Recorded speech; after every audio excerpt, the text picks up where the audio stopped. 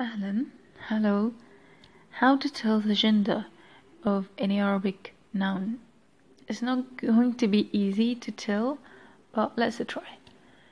Feminine noun signs. The first one is ta, the tied ta or closed ta. And as you see, there are two different ways to write it, the attached and the separated one. The first example is زهرة, زهرة, and هدية, هدية. The exception here is boys' names ending with the tied ta or closed ta. The next sign is the shortened alif. For example, مربى, مربى. The exception, for example, we have مبنى, and also boys' names ending with shortened alif. The next sign is the elongated alif, as in صحراء and أشياء. The exception again is boys' names ending with the elongated alif. Then we have plurals.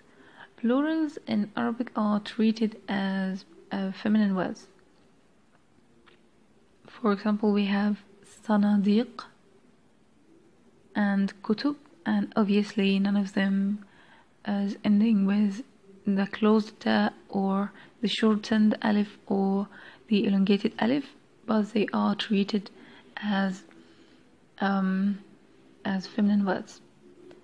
Of course, the exception here are plurals when talking about males, and also boys' names, but boys' names aren't in plurals. So plurals when talking about males, men, and boys, etc. How to tell a word is masculine or the noun is masculine if it's not feminine. And also, if we are talking about boys' names, if we are talking about males or men.